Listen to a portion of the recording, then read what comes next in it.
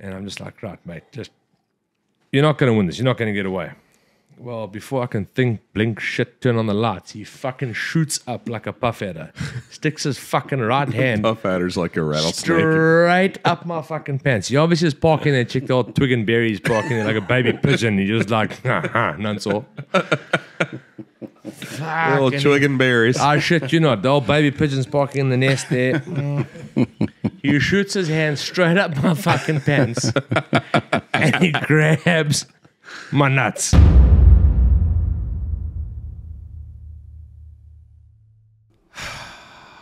Another episode. Have we published? Amy, you're getting a little red faced there, doll. Have we published the podcast with the ladies yet? No. Oh. What are we waiting for? Season 2. Season 3. Yeah. Oh, okay. It's good to see you, Andrew. Good to see you, Kevin. All right, so we're here today. Rad Unpossible 15 get you 15% off. Tactical distributors. Those pants. Oh, boy. How good are they? Still my favorites. Yeah. Yep. Sweet socks, my man. Don't have my pink ones, but we'll give these ones a go. Yeah. All right, so Andrew Pringle. Crusader Safaris. You got that John Hill hat on. Johnny Hill. Johnny Hill. Johnny Hill. Is the mic blocking his whole face? He's got Andrew. How's that? Well, there we go. Yeah, use Sit that. up. Use that giraffe height you got.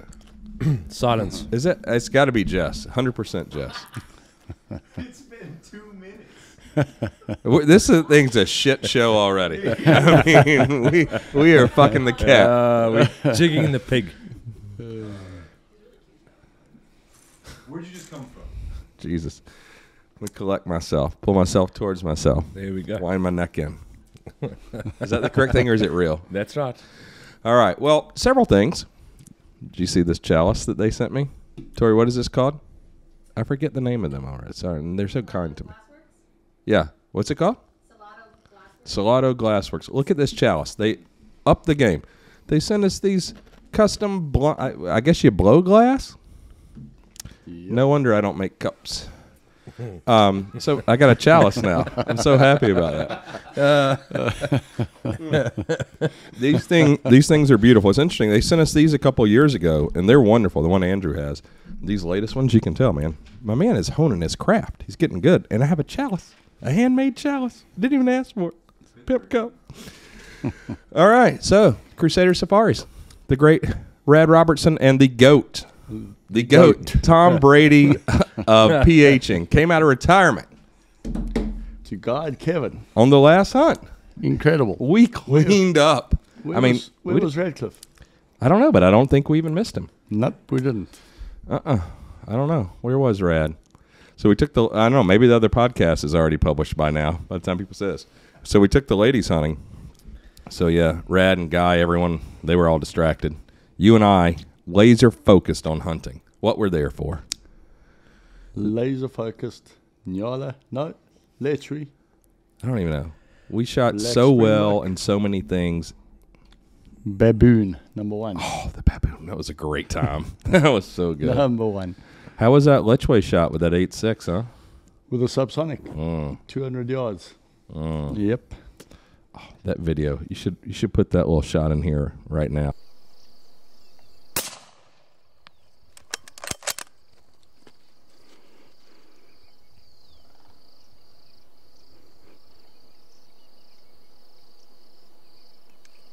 Oh, my Lord, that was beautiful. It was great PHing. It was good shooting. Great PHing, though. It was decent shooting. It was wonderful PHing. Rad, I heard you were the least successful of all the PHs on the hunt this time. Yeah. Andrew, first off, talk into your mic, please, I thought Thomas was about to tell you that. I'm watching Thomas. Don't look at Kevin and talk away. I think we missed zebra, Mount Reedbuck, waterbuck, blue wildebeest. Throwing your client under the bus here. No, and the reason we missed is because yours truly, instead of clicking it down at the range when he was coordinating the sighting in of rifles and doing the scopes, So I would like to he think, went up instead of down, so we were a foot over the top. I don't remember any of that. But let's think Seven Seas Brewing here. They hooked us up with this this whiskey, limited edition, which we started the podcast off with. Your Pilsner there, how's that tasting? Pilsner's good. Very good. Good out of the, what do you say these glasses were? Well, this is a chalice. That's a peasant's cup. But so I don't know. The goat of pHing would have confirmed that 0. He wouldn't have let the client do it. Well, That's all I'm saying. So, but the ladies had a wonderful time. Amy's a straight up killer, as everyone learned on the Motormouth podcast that preceded this one. Now she's doing sign language. I think she's saying Rad's number 1. Thank you. I appreciate that.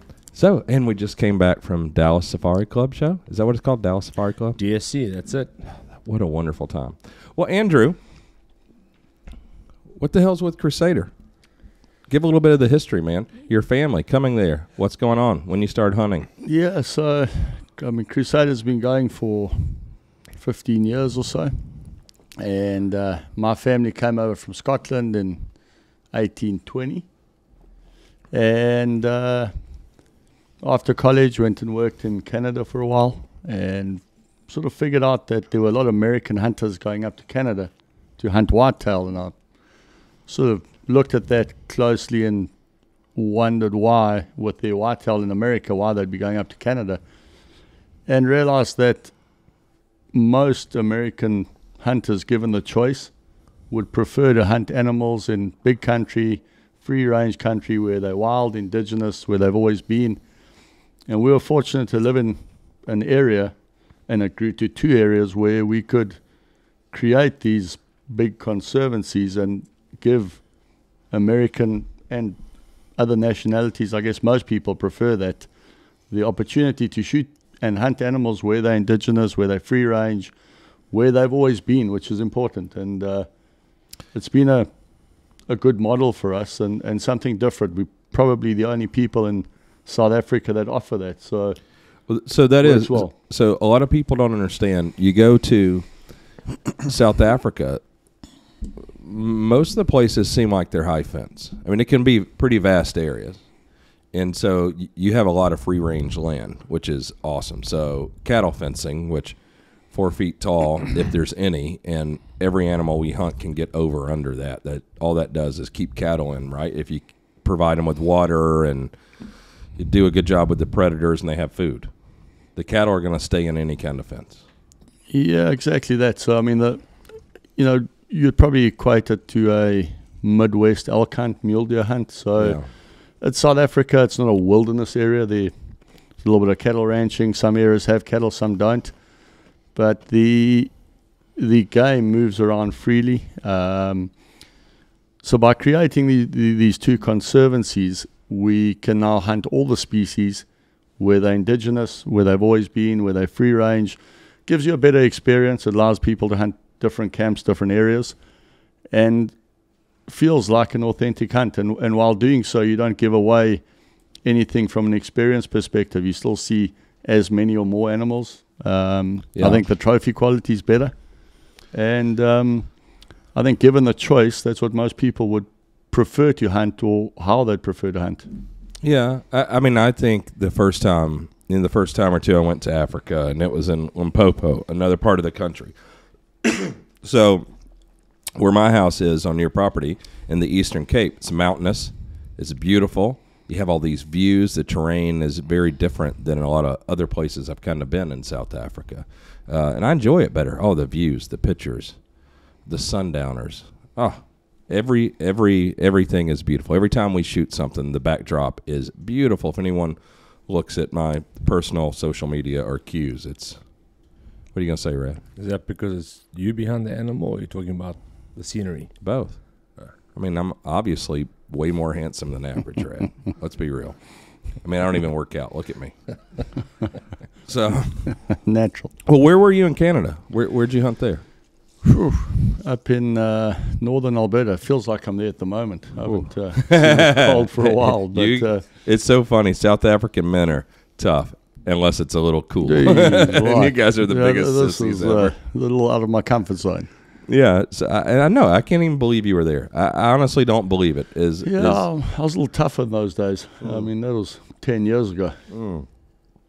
So, that reminds me of when the story of a few hunts ago. What was that? I went to the doctor to get the malaria shot or something, and up here, it's my. No, I don't want to hear about that. Oh, yeah.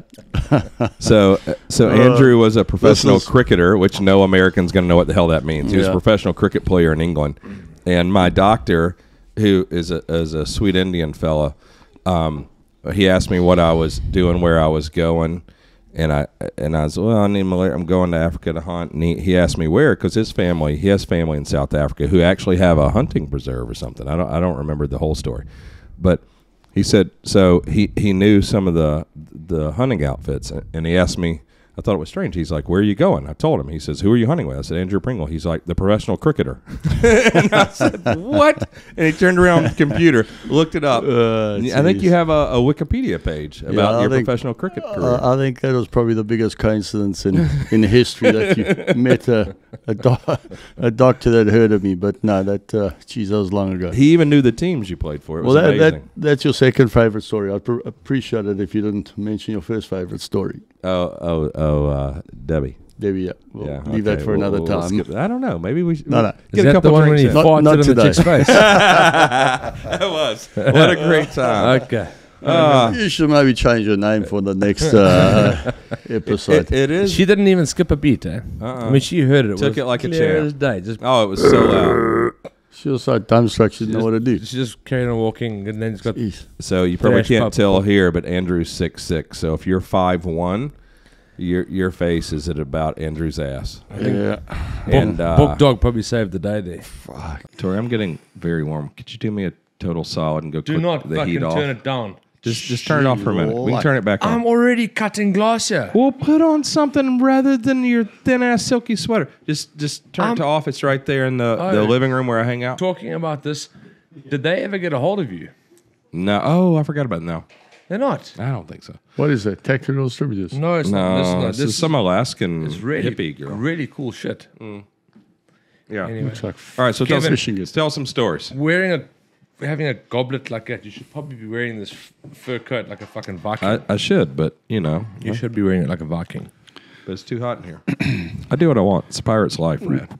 Would it be appropriate to tell Rad's anti-poaching story on the podcast? We already did. If you watched the podcast, you would know this. What the fuck, Andrew? You should have told me about that. All right. So there in the Eastern Cape, I'm so excited. Wait.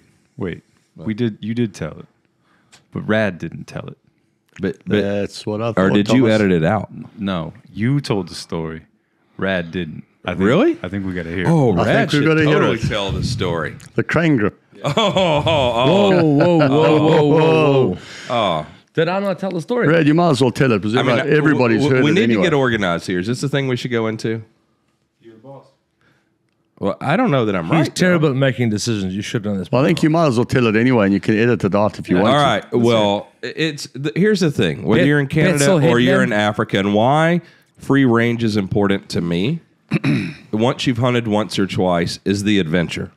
Thomas, you had never hunted. James, I don't know if you ever had. You ladies had hunted none or very little. The adventure of Africa, being free range in those mountains, this is the wonderful part of hunting. It's not the animal.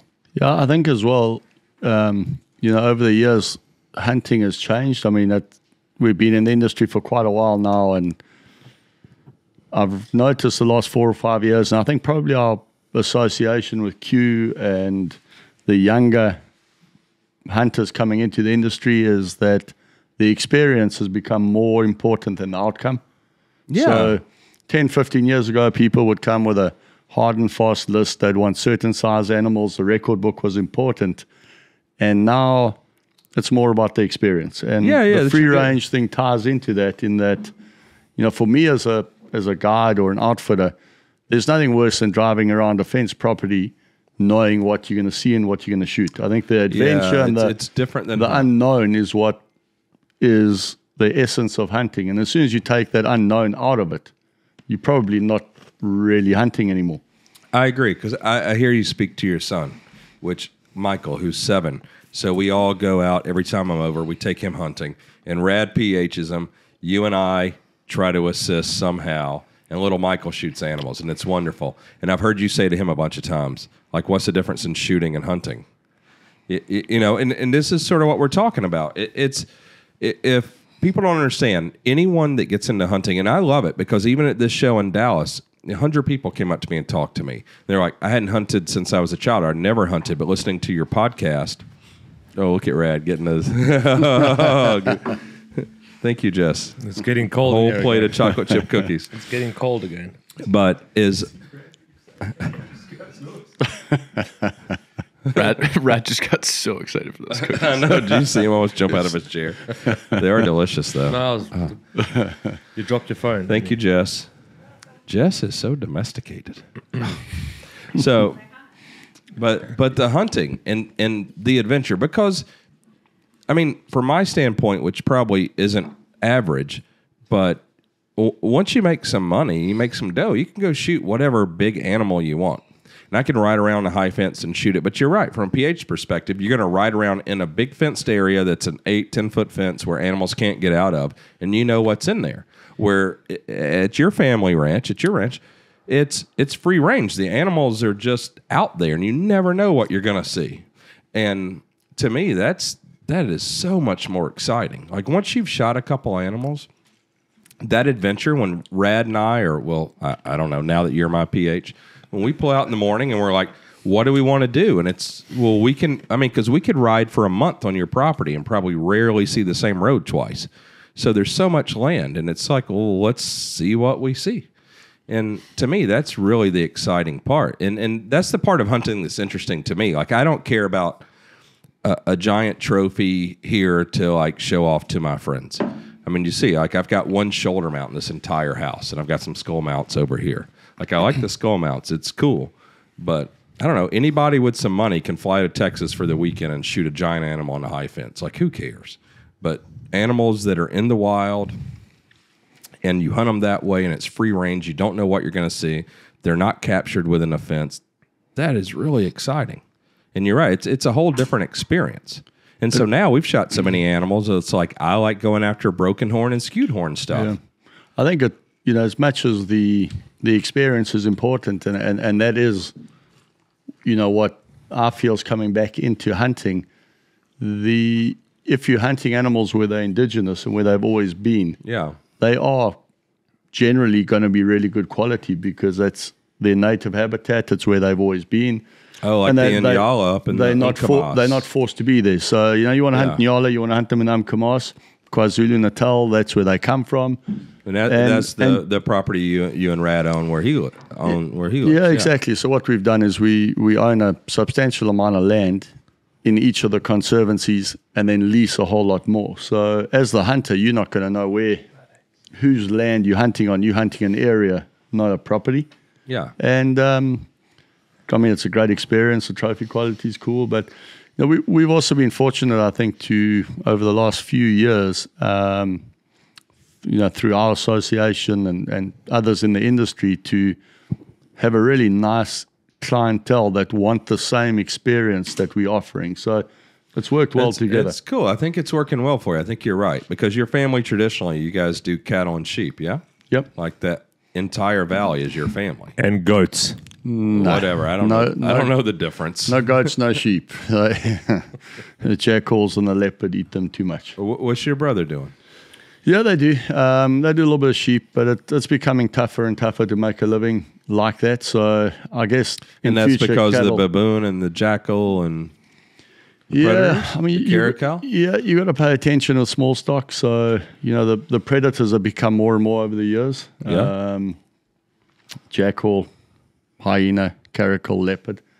So I think in a few years to come, probably cattle and game would be the only way forward, or the only way to make a living. And we touched on it earlier. So the hunting's such a good way to make a return on land that we spend a lot of resources looking after. So yeah, you have a huge staff. If you look at the property we hunt us 300,000 acres. We probably shoot 400 or 500 animals off there. It's maybe 5% of the total population of the animals. And when I look back 30 years when I grew up, it was sheep, cattle, and goats, and game had no value. But thanks to the traveling hunter, mainly American, but all over the world, they've created such a value that natural wildlife has become a more important resource than domestic livestock. And, where probably 90% of the area was commercial ranch land 30 years ago, it's now, I would say, almost the reverse. And that's only because of trophy hunting and the value placed on those animals. Yeah, I think that's interesting. Well, one thing about that, when you talked about indigenous population, it's funny because when I came to your place the first time, there's fallow deer, and I was like, that's ridiculous. I don't care about shooting a fallow here because, it's an antlered animal. It's not native to Africa. But when I found out the history in the area where you live and that your family brought them there, and now they flourish free range, that's an exciting hunt I look forward to every year now. And it's not indigenous there, but also some of the other animals. I mean, in Yala where Rad lives, or, Kudu where you are. I don't know, but the idea that your family brought them there, and now they're free range, and they thrive.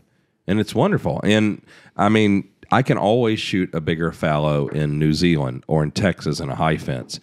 But, I mean, Rad and he was PH of the year last year. You might get it this year. It was for 4 days you hunted with the soak. Four fucking days. And I made a big impression in 4 days, Redcliffe. Big impression. Well, I'm pretty sure you irritated the shit out of him a couple times as well. It's not true. He's talking shit. Kevin irritated me, or the other way around? That way. We got on so well. Perfectly. 4 days. I mean, we shot a monster. How big was that? We should put that fallow up here right now.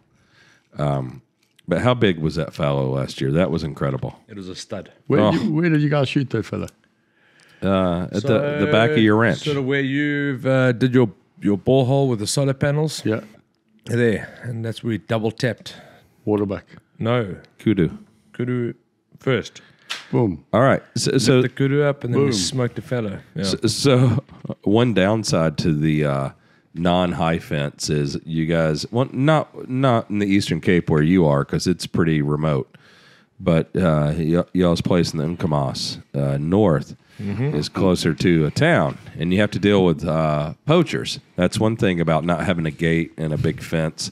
They can just wander right onto your land with dogs, and they poach animals to sell pieces to the Chinese, or you've got to have a good anti-poaching team up there. Yeah, and a good plan. So speaking of the plan and anti-poaching team, so Rad and an ex-girlfriend of his had an encounter with a poacher, and I told the story previously. You say, Thomas, but not with the color that Rad tells it. Rad, can we hear this? So what was going on? This is one of my favorite stories of all time. I was on the podcast last time. I'm sure you want to hear from Andrew. I can't More than you want to hear from me. I can't tell that story like you can. I wasn't there. I've just heard it. No one can tell it like Rad. My man. You had to have been there to tell the story. Do we have to do this now? Right now. If you don't like it, we'll edit it out. I mean, it's either that or the Petzl story. Whoa. How about the condominium? Hey, we're putting the best foot forward. Is that condo at the beach? Yeah, that's a have great. you not heard the condominium That's story? a great add-on. Yeah, I did hear the condominium story. We're talking about hunting and anti-poaching as keep it tidy.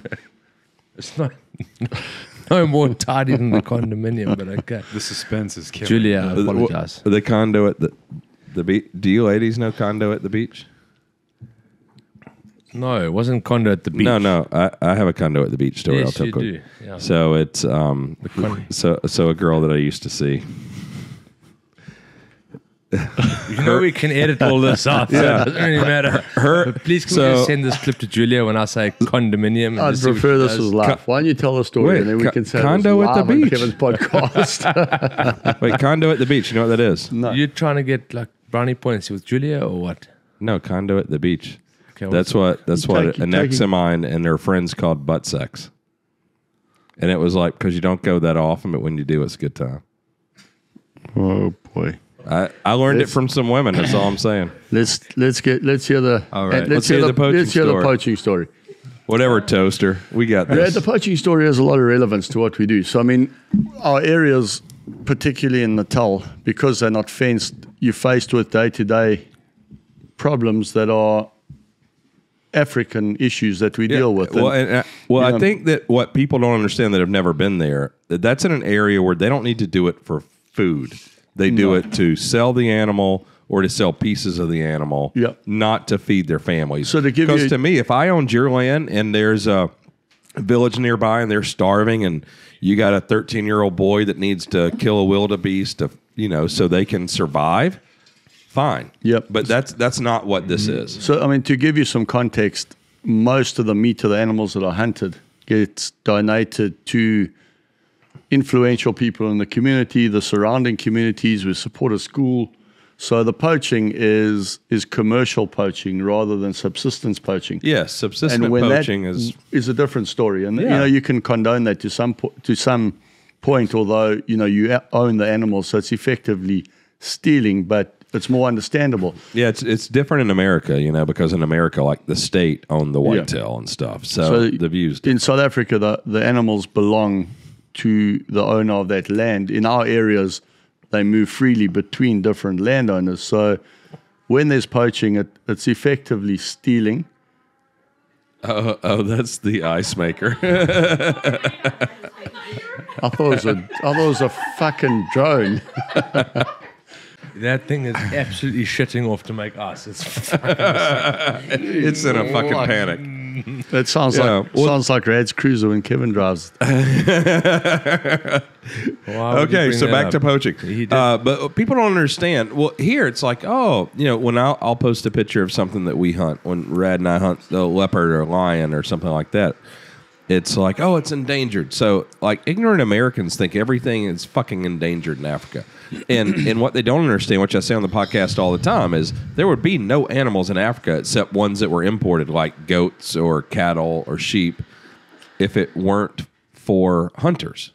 That's where the conservation does not come from these green organizations. Conservation 100% comes from hunting and hunters. Yeah, putting one... All the anti-poaching stuff. I mean, that's 100% correct. So, I mean, if you've got a piece of land, there's very few people that buy a piece of land that can afford to just let it sit there and not get some sort of a return on it. So, you've got options. You're either going to have cattle, or if you've got water, you could do some kind of agriculture, or you can do what we do and rehabilitate that land and try and restore it to what it was like, hundreds of years ago. And as much as we hunt and have... what do you mean by that?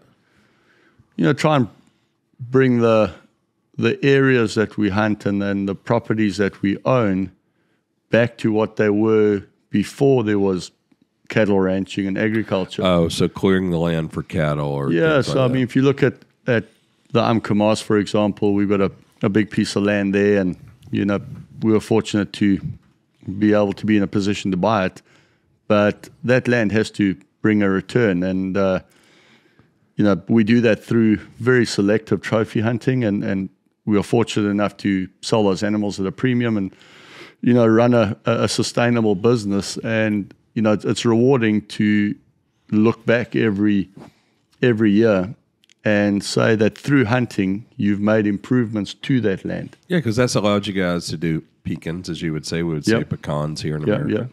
Well, look at our blue darker operation. Oh, that's We've cool, got a book there that they I can't remember who wrote it, but it tells you what the indigenous animals were in that area. Yeah. And I mean, at the top of one of our property, the one property in Umkomaas is an elephant wallow. Yeah. And it goes back to, I mean, there were elephant there were buffalo there were all of that.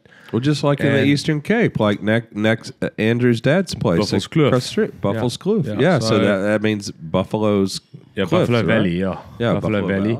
So then, I mean, where we are, back in the day, they all spoke about the Hyrax and the blue darker being around, and for a long time we hadn't seen blue darker, and a few years ago, in a couple spots we saw blue darker, And then Andrew, after COVID and a little bit of a slight recovery, we got an opportunity, and we've got a little Blue Darker project going where we want to get our Blue Darker numbers back up and running. So it's in the Umkamas too. Yeah. Because there's the Blue Diker pen in my front yard. So you brought some in there trying to breed them so you can release them there as well for free range. We've got 10 pairs of Blue Darker. We've had a couple learning curves there. But we've got that back up and running, and that's not something new. They are indigenous to the area, and whether they died out, no one really can explain whether that was disease or predator, and I think it was a combination of both. Yeah. Disease and predator. Or hunting. Which caracal were never there. Some retard introduced them. Oh, we can't say retard. This American. Some special person. No, we're gonna say Special needs. Some fucking idiot that's introduced caracal, and that's how we ended up. And that has been part of the problem. You guys know from Canada, I mean, we're kind of in the same situation in the part of the U.S. that touches over there, in Montana and Yellowstone. They introduced the wolves, and now the elk population has taken a dump. Oh, fucking real Einsteins. Yeah, you got to manage those populations. People don't understand. Like we talked about in the podcast before when you and I hunt in Mozambique, the elephants, where you see hundreds of acres that used to be, like canopy. Now there's no trees. It looks like a giant tornado went through there, the hand of God, and broke every tree. The elephants destroy that, and it destroys habitats for all the other animals. And that's only because there's a fence and there's restricting the movement. And the canopy situation, Kruger and stuff. And Mozambique.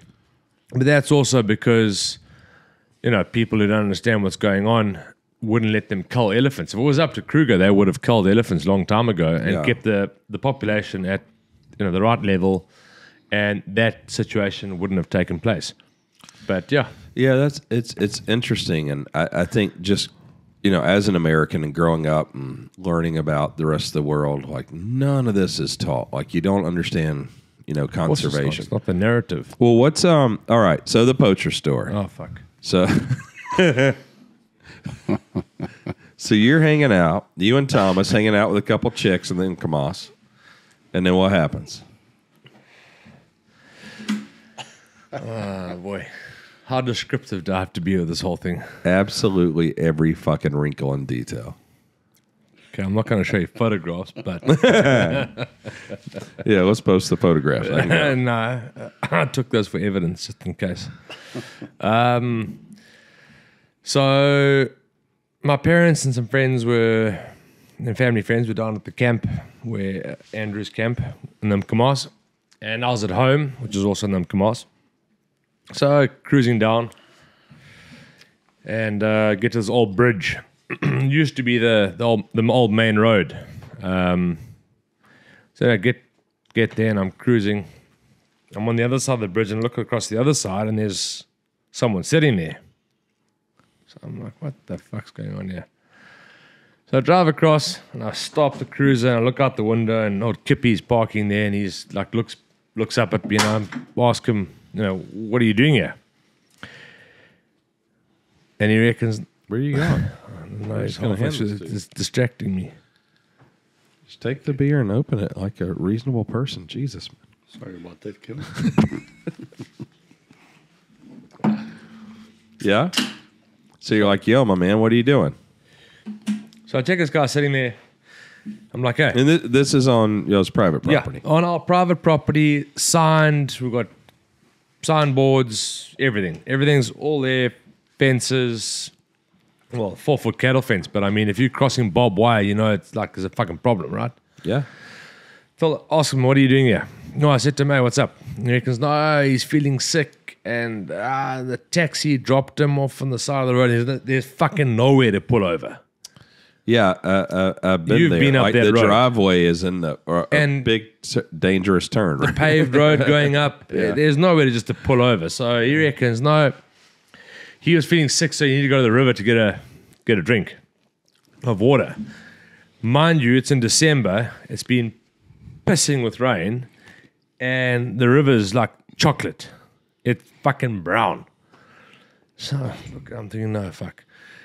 you could have been dropped off at the turnoff to Pateni, and if you wanted to drink shitty brown river water, you could have done it there. And I see he's trying to hide something in between his legs, and I see there's a strap, like a backpack strap. I said, "What's in the backpack?" As I said that, he got up, ran down the bank, under the bridge. More dipshit ran further into our property. So he ran further into the farm. So, I was tired of this shit. So I said, no, fuck it. I didn't have Simon at this stage, our anti-poaching oak. Yeah. So, Simon's good. Just watch your car keys. yeah. Jumped out the car, ran down the bank, ran under the bridge. And then, because we had so much rain, like all the... Pring, why don't you top us up there? Okay, I'll just drink yours. So, ran down and he ran into like, we'd say the middle Maniki. Halfway across the river where, when all the, like you get a big flood and all the grass and shit wraps around the pylons on the bridge, makes like a little island. Yeah, so he yeah. ran into that. He lost a flip-flop on the way there. So now he's got one. He's pedaling with one. So I said, stop, come here. And he didn't want to. So I ran onto the middle island. He ran across, ran down the bank. And he starts hooking it down the bank. So I'm like, fucking, I'm angry. Oak's making me run. So I ran after him. And it was like... Would you threaten him? Why did he run from you? Because I asked him what was in the backpack. And instead of just saying nothing, he just like stood up and took off. So fucking automatically, he's guilty. He ran away from me on my property when I questioned him. And he starts hauling ass. You're guilty. And I agree. I Yeah. agree with you. so it's like a floodplain. Thomas, you engaged here? You got it? It's a floodplain and then like a little 3-4 foot bank that climbs up. So I eventually catch up with him. As he climbs up the bank, I fucking tackle him.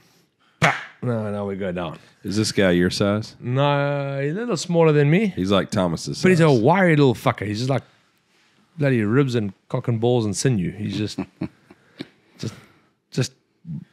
all muscle. So he's up for a fight. Oh no, he's a scrappy little bastard. So we're into it. We're tussling and fucking just watching his hands, making sure they don't go anywhere. Got him on the ground. We're tussling. Grabs a stick, tries to stab me with a stick. So I fucking grab a stick, and I'm just like pushing everything away to make sure there's no rocks or loose sticks or anything you can like. I'm thinking Hurt you with. Yeah, hurt me with exactly. So old mate is not exactly keen to give up here. He just keeps going. I'm a lot stronger than him, but frick, he's got stamina. He obviously took some of them blue chew things there because he's fucking going. He wasn't a one and done type of so he's giving it horns, and I'm just, fuck, I'm getting tired. I'm getting irritated now. Well, wait. What's your suspicion? He goes, I don't know, poaching, 100% poaching. Like guilty, No, the reason to be on No, that I don't know if property. he was putting. At the time, I didn't know if he was putting snares or if he had a handgun or if he had a rifle hidden somewhere or what he was doing. But he was guilty of something. So he's got his backpack and he's terrified to let it go. And I quickly figured that out when we start tussling. So eventually get his backpack away from him and I toss it to the side.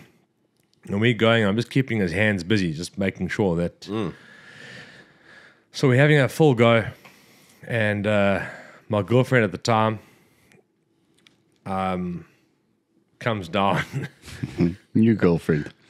No. She was at the time. Yeah, she was new at the time. Yes. So Kind of she was in the car. So she was in gets the out car and on runs the down. bridge. Honeymoon phase.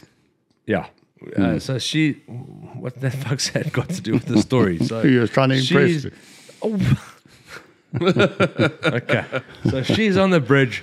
She comes running down. She runs up and she's got my handgun and my Leatherman. I'm like, what the fuck's the Leatherman for? But I actually remember thinking that, looking up, and she's got the handgun and the Leatherman. Like, gun good, Leatherman, like, question mark. What I don't know. Pull a anyway. fingernail. Get some answers. Something, yeah. Well, fuck if I. Anyway, so. Hey, she's trying to be helpful. So, Bless her. anyway, Cheers to her. get Trying everything. to help you. No, listen, she thought outside the box there, that's for sure, especially with the Leatherman. But so anyway, get there. We're having a full tussle. Pull the handgun out. I'm thinking, no, what am I going to do with this whole thing? So I decide not to use the handgun. Because he's not getting the best of you at the I time. may have intimidated him a little bit, but then decide to send the handgun and the Leatherman back because I've cleared the area of all sticks and stones and the sticks that he tried to stab me with and all everything. And I've kind of asked him very nicely without hurting him at all at this stage. It's just been a wrestling match. Asked him very nicely just to calm down and just listen to me, and he's not going to get away. So I send the handgun and the Leatherman back to the vehicle and ask for the cable ties. I think you guys call them zip ties. Zip ties, yeah. Behind my seat where I'm driving, I've got two packets of zip ties. Yep. One's as thick as this vape, and the other one is this little scrawny, tiny, little thin. Thin ones for like cable and stuff. Yeah. So anyway, during the whole process between the handgun going back and the zip ties coming, I'm standing above the guy, and he's on the ground now. He's kind of tired because we've been wrestling for a while. And it's hot. It's summer. It's December. It's the Amkamas. It's hot. Yeah, it's humid. So southern hemisphere. Yeah, opposite. southern hemisphere. So it's like July here in America. Exactly. Hot, humid. It's like July in fucking Arizona. No, more like Florida. Yeah. So Florida. a little bit of humidity. I'm wearing my shorts. Commando. Yeah, I didn't have any battle briefs or anything. Fuck, you actually need to put like little pouches in these things. But anyway, so I'm standing there, no battle briefs, just my trousers, my shorts. Shorts. And I've been to South Africa, so these are probably short shorts. No, I'm not a bonehead. I mean, they're just above my knees, all right? So I'm standing there, telling the guy, giving him a lecture, please just stop your shit, just calm down. I'm standing above him now. He's looking. So he's lying down. He's lying down on his back on the ground. He's got his hands like this. He's barking like so. And I'm above him, looking down on him. And I'm just like, right, mate, just, you're not going to win this. You're not going to get away. Well, before I can think, blink, shit, turn on the lights, he fucking shoots up like a puff adder. Sticks his fucking right hand Puff adder's like a rattlesnake. straight up my fucking pants. He obviously is parking there, checked the old twig and berries, parking there like a baby pigeon. He just like, none so. Little twig and berries. I shit you not. The old baby pigeon's parking in the nest there. He shoots his hand straight up my fucking pants. And he grabs my nuts. I'm officially, for the first time in my life, being molested by a man. He has got them cradling in the palm of his fucking hand. Right there. The plums. The baby pigeon. He's pocket. Oak on the top was okay, but oak on the bottom, the two members on the bottom of the board meeting were not happy. So he has the berries in the palm of his hand, literally, skin to skin. I mean, that's just, thank fuck. Did you get hard? Yeah, no, for sure. Absolutely. So he's got my balls cradled in the palm of his hand, but thank fuck he had the crane grip. So The crane grip. This is the crane grip, like so. You know, when you're a lighty and you first start playing, you don't really have that action yet. It's a little. She's got the crane grip, Don't know that one. and if he had them like this, I was fucked. Yeah. If he had vice just grip, crushed him. if he had vice grip, we were done. But he had crane grip, and Yeah, I mean, there's only so much you can do there. there's only so much pressure you can do there. It's not very strong grip. But anyway, he had him like that. And so I latched on and I grabbed his wrist. And my hydraulic suspension gave way immediately. I crumbled at the knees. And like I said, it was hot, so there was humidity and there were being natural lubricants. I managed to fucking... And the crane grip... Detach it. The crane grip gave way. Have you seen that video? Those little like GIFs or GIFs or whatever you call them. And is that one where the guy says like to someone, it was at this moment he realized he fucked up. It was that one. Because when I managed to get his hand off. Oh, you had to be terrified. You had to be terrified, right? Like a dude's got a hold of your balls. No, I felt violated. It was terrible. Oh, I would have been terrified. No, it was not nice. But when I managed to rip his hand off, his eyes just fucking lit up like this. And the chap looked up at me and realized he had made a grave mistake. So he sat up to say sorry. And as he sat up to Xolisa, he got met by a right arm round. And I clapped the shit out of him. I hit him on the left ear and he fucking went dizzy. So as he sat up to say sorry, I said, no thanks. Bah! Fucking like that. Oh, he fucking felt very dizzy. He thought, mate, he'll try a second time just in case I didn't hear him the first time. And he sat up again and he got met by the same response. So then we had So rude. Yeah, he shouldn't have asked twice. He should have just realized he'd fucked up and just taken a beating. But he had manhandled me. At this stage, Literally. all bets were off. It was just like, that's it. So he got a couple over the left ear, which, if you know anything about that, if you cup someone over an ear, you compress that air down to his eardrum, which then is the same as seasickness, which Andrew will know about. It fucks with your equilibrium. So your balance is not on point. So gave mate a couple over the ear. He stood up and I said, after that, he said, okay, I'll come with you. Oh, at this point, my ex had come back with the cable ties. She didn't bring the thick ones. She brought the little thin ones. So I tried cable tying his hands, and every time I did that, he kept popping them. And I was so angry at this stage, I didn't think about just cable tying his thumbs together, which he would never have popped. But so anyway, I got him to stand up, and we were on the way back to the vehicle, straight line, and equilibrium was not quite right. So he started wobbling off to the side, and he fucking started wobbling, got a bit of momentum, and momentum carried on, and he thought he could get away. And he went running slap bang into a taxacantha bush.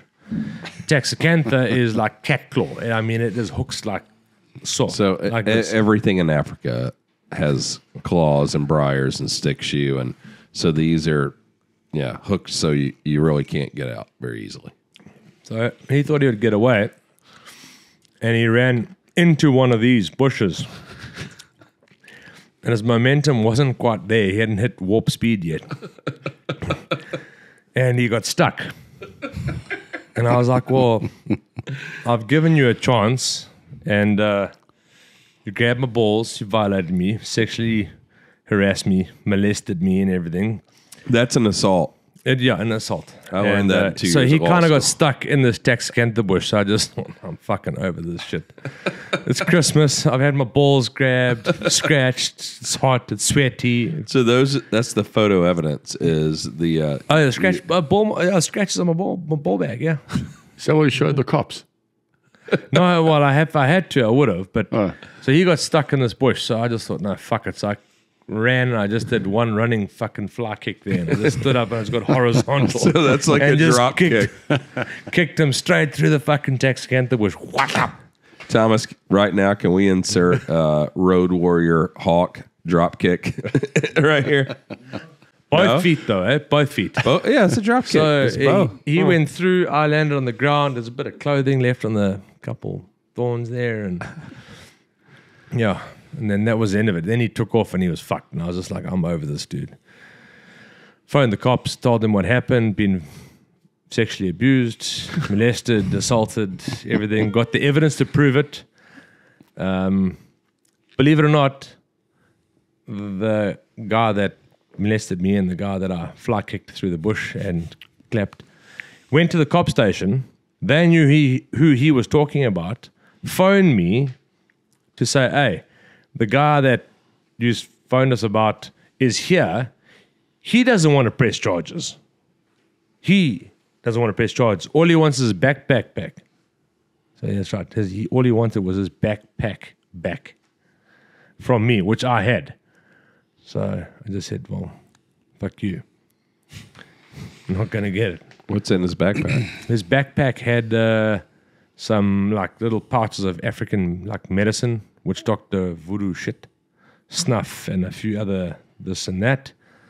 There was some 22 Magnum and some 22, just standard long rifle Yeah. ammo, a license card, cell phone. Yeah, one or two other things in there. So you ever come back and kick your ass? No. I think that was the last I ever saw of him. Still got his backpack and everything. Maybe we should do something with It's that. in Umklatin, BTY, lost and found. All right, guys. So we're back. A little break, a little dinner, a little snacks, a little shit talk. Andrew. Kevin. Oh, you finished your whiskey. You want some more? Rad finished it, but I have some more. All right. So, what's your favorite animal to hunt there in the Eastern Cape in South Africa, the free range hunting situation? Bushbuck. All right, Rad, we'll get to you, sister. Yeah. Stay in your lane, Redcliffe. Kevin, I like all the spiral horns, so kudu and bushbuck in the Eastern Cape. And there's a special animal down there called a Vaal rebuck, which you've shot about 25 of. So you're probably better placed than me to talk about Vaal rebuck. But they endemic to those hills of the eastern side of South Africa, and they're pretty tough to hunt. So they're a good challenge. And then kudu and bushbuck, eland are cool. And then throwing nyala up in the Umkomaas. So those are my favorites, but I live there and we hunt them all the time. So on a 7, 8, 9, 10 day safari, you really want a combination of spiral horns and then some of the plains animals that are huntable all day. So, but personally, I would say if you had to push me for one animal, I would say big kudu. Yeah. There's got to be a reason it's everyone's favorite. Yeah. Big kudu are awesome. What's your favorite hunt ever, other than all the ones with me? Yeah, early December.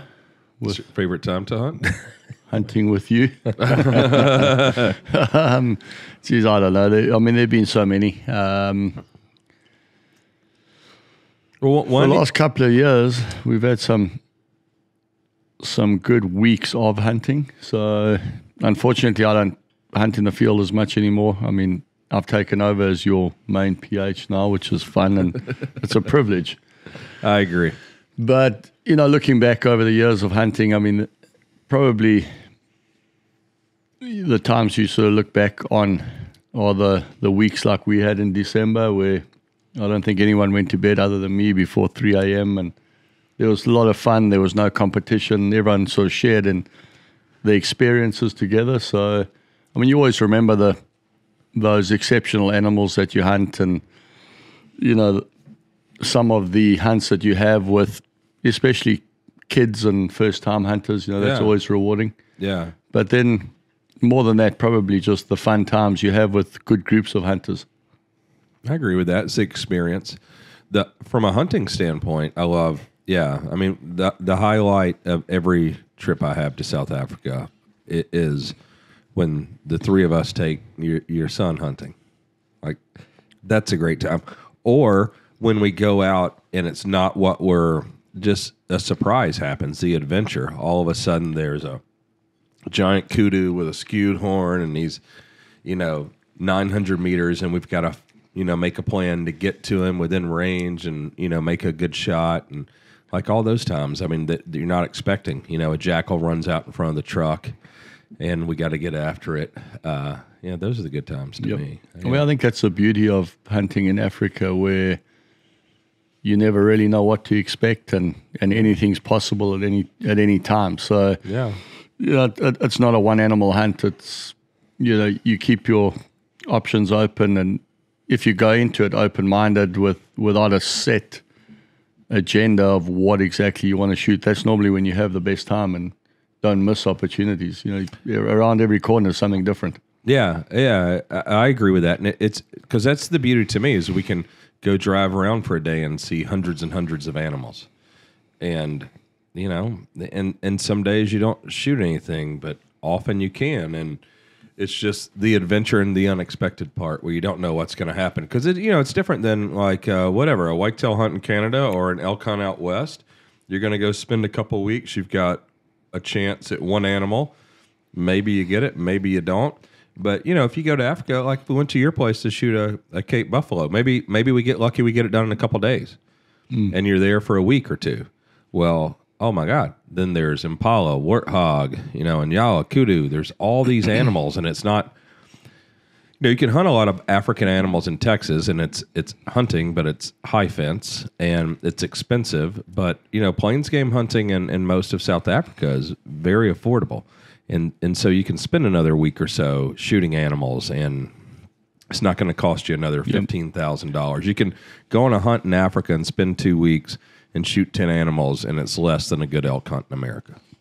I think so. I think, you know, there's also something for everybody. So not everyone has the same objective when they go there. Some guys just go for fun and are sort of easygoing and take it as it comes, and that's great. And others will maybe narrow it down and say, look, I've been to Africa a number of times and I've experienced different areas. I want to come there and I want to shoot these animals, but I want to spend time looking for the biggest ones possible. And, you know, to do that, you've got to go to areas where there is that opportunity to do it.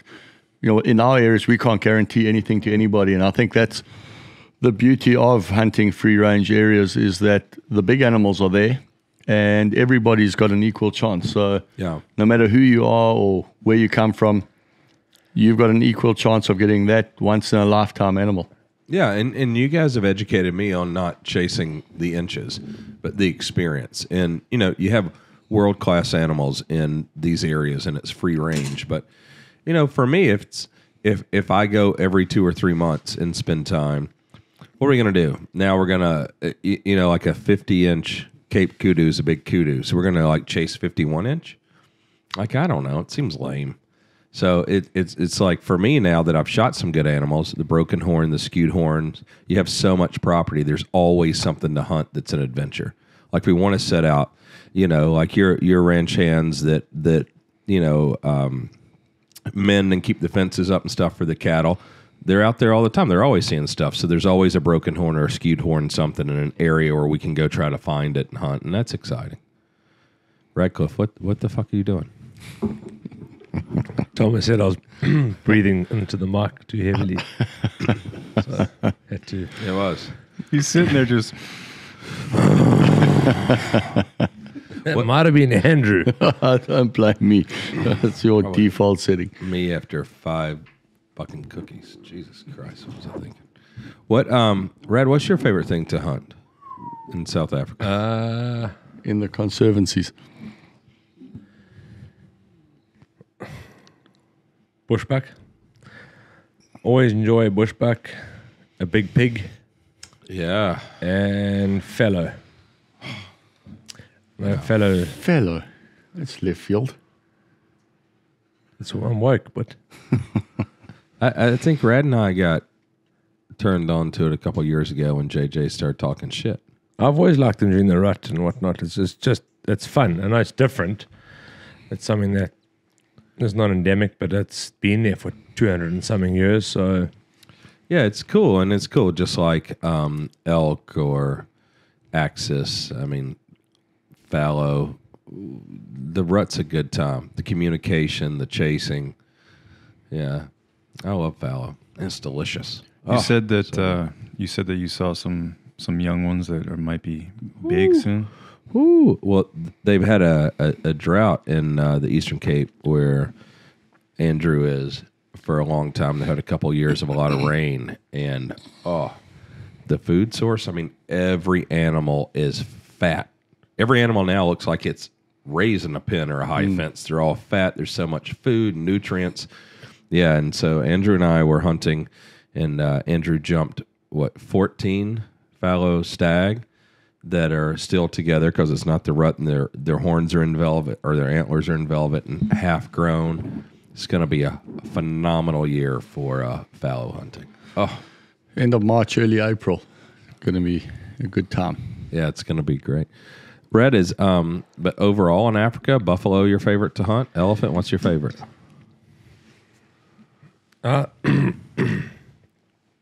in buffalo there's always something different going on in the buffalo. Yeah. So it can be close, can be it's always a different scenario. So I'd say buffalo overall is a staple, exciting hunt, regardless. Cats are nice because you're always trying to outsmart them. So a little bit of sort of brain power when it comes to that. Yeah, that's a challenging hunt. We were at Dallas, and I was walking around with Kristen, who's hunted with you guys a couple of times, and who I met at y'all's place, and she was asking me about cat hunting when we were walking around in Dallas. And to me, it's such a challenging hunt now that I've done it a couple of times. And the interesting part of it, like I think sheep hunting, like physically demanding and then mentally is probably, I haven't done it, but is a very difficult hunt. But cat hunting to me is difficult in the sense that you can spend 2 weeks driving around baiting. You just get so mind fucked that if the cats aren't staying on bait, you're not finding a mature cat. And time's going on, and it's a difficult hunt, having to hang bait, shoot animals to hang bait every day, check the cameras. It's draining, and then you just have that moment where the cat's on bait, and you get to go do it. And cats are just, it's probably, I guess, buck fever for everyone when there's a 500-pound lion 50 yards from you, or seeing a leopard for the first time in the wild. Hell, you and I were just in Mozambique, and hunting in a new area, hadn't been hunted before, and we got a lot of leopard on bait. There's a lot of leopard in the area, but the first time I saw a leopard, I'd seen a couple like run at distance or whatever in the wild, but where we set up a blind, we had one on bait, and you're checking the cameras, and it looks like a good one, but you got to see it in person, and it walked out like 10 yards in front of us, just right in front of the blind, and you couldn't hear a thing. Like they are so stealth and just such a cool animal, and can jump, just leap 40 feet up a tree and you never hear a thing. And yeah, it's such a cool hunt to try to outsmart a cat. Yeah, that's the thing with the cat is it's trying to outsmart him, and it's not personal until that last, when you're sitting in the blind, or whereas hunting a buffalo or an elephant in terms of dangerous game is a lot more personal. An elephant, you're tracking, you're getting up to it. But, we've done a whole pile of buffalo from the Eastern Cape to Mozambique. Doesn't matter where you hunt them, it's still freaking exciting. You're getting close, you're getting into that zone where it's no longer comfortable for anyone. Yeah, it is exciting. I mean, that should be an aspirational hunt, in my opinion, for everyone. Like hunting buffalo, without going and doing it, you can't understand. Like being an American, we see like cattle, all the time, bulls, and maybe they don't look that different. But you and I, Andrew, at your place, had some experiences with buffalo here the last hunt in December, where it's a herd of 40 or 50, and we got dangerously close a couple times. And buffalo just aggressive and stand their ground at some point. And it's always interesting to me, like they look at you like they want to fuck you up. They act like they want to fuck you up. And they're just way more intimidating. I think naturally the small part of our brains, we're afraid of cats. Or the baboons, primates in general are pretty scary. But buffalo, it's like a whole nother thing. They just you can tell they want to kill you.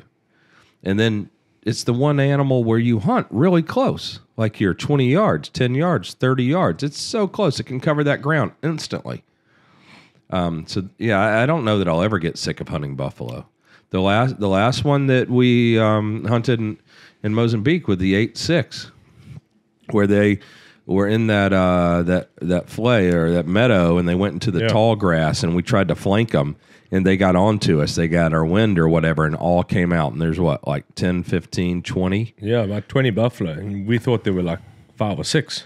Yeah. We thought there were just a few because the rest were in this thick grass, and we tried to flank them, come around, and they all came out and just faced us. It was like a standoff. Like we're going to have a gang fight.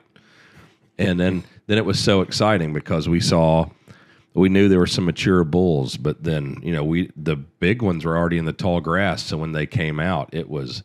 we saw the one that I shot. Everyone knew that's the one to shoot. It was the most mature, the oldest one, the biggest one. And then it's exciting, You shoot it, and they run directly into the bush, and you got to go after it and make sure that it's, it's dead, or you got to finish it off, and it's scary being close to it. And, I mean, you look at it. It's the one animal that, no matter where you're hunting it, no one gets sick of hunting it. A lot of guys will do one lion, do one leopard, maybe 2 leopard and a lion, and they sort of get over the cat hunting part of things. But you never hear of anyone. Well, I don't know of anyone that gets tired of hunting buffalo. It's the one dangerous game animal that, whether you're in the Eastern Cape or Natal, where you did the subsonic, or What do you think of this subsonic? So I think I've told the story on the pod. Yeah, I told the story on the podcast before. The video should be out here pretty soon. I was going to ask. I was editing that footage from that hunt that you're talking about recently, and I noticed how cautious you are, even though it's lying dead in the bush. You're like, has it ever like looked dead and popped up on you? Has that ever happened? Because you seem like the way that your body language is, because it's right on you as you're approaching it. It's like you've seen a thing or two before, or are you just innately cautious about it? It's always the dead ones that fuck you up. So, yeah, it's kind of the same saying with unloaded firearms. It's the ones that shoot everyone accidentally. Well, if you remember, it was just a day or two before we shot that buffalo where someone's tracker was killed or almost killed by a buffalo that was wounded, and they thought were dead. Yeah, that's right. He unfortunately did end up passing on. Oh, he did. Very sad story. Yeah, I think there's always that inherent danger with buffalo, and that's what fuels that addiction to hunting them. And I think so. in your case, you've challenged yourself with the firearms that you've used.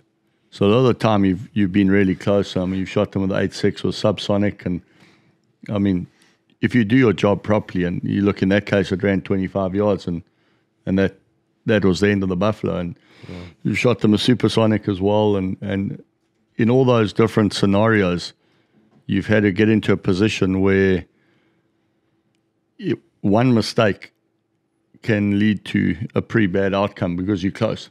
Yeah. But I mean, fortunately, good shots, good firearms, good ammunition have meant that there haven't been any issues, but there is always that danger when you're hunting them. Yeah, I mean, it's got to be the adrenaline. It's the excitement of it. I mean, that's why it's fun. Like, I never get tired of hunting kudu, and even if we shoot them at 500 or 600 yards, it's an incredible hunt. But the buffalo situation is different. Like, I have no interest in shooting a buffalo at 200 yards. Like, well, if you want to do that, you might as well go to South Texas and shoot a black Angus. yeah, I think. But getting close to where, I mean, that last hunt that you and I did in Moe's, or when you and I were up on top of the mountains at your place, and when you're close enough to where you see, the steam coming out of their nose, and you hear them breathe and smell them. Oh yeah, that's the fun part of that. Well, I mean, you look at all the buffalo we've done together. The one we did at Moe's place with the subsonic. Yeah, that was the furthest we've shot a buffalo. Yeah, 50. It was like 49 yards or something. Yeah, with the subsonic. With the subsonic was the furthest shot we've taken on a buffalo. Everything else has been sort of 30 yards and under. Yeah. 35 yards and under. I mean, that's you the don't forget by far. the buffalo hunt we had with Thomas, and that was at about 6 yards. Yeah, that was. I mean, that was so interesting. Now I would love the repeat of that. I would be far more excited because now I know that was abnormal. Yeah. Jeez, Yep. But it's another thing. It was cool about the fix. I have 10 rounds. I've got a lightweight gun that's short and I can maneuver. Like seeing someone y'all's size or Grunt when we were in Moe's, we were going after that buffalo when he ran in the bush, then laid down, and we're walking through the bush, and they're carrying guns like this over their shoulder in traditional style, and every time one of you big guys bend over, that your gun's catching on tree limbs and stuff like that. It's just not the right thing for that type of hunting. Well, if we had the proper fix, we would be using that. So. Yeah. Until you come up with a better solution, unfortunately, we stuck with it. We're coming. We're good, but we're slow. What have you thought about the 8.6 so far? Like you both have seen thousands of animals killed. I mean, PH of the year 2015, right here, Andrew Pringle. He did 4 days. Houston's 4 fucking days. I did 6 other hunts with you. I hunted 2015 or I made a big impression in 4 days.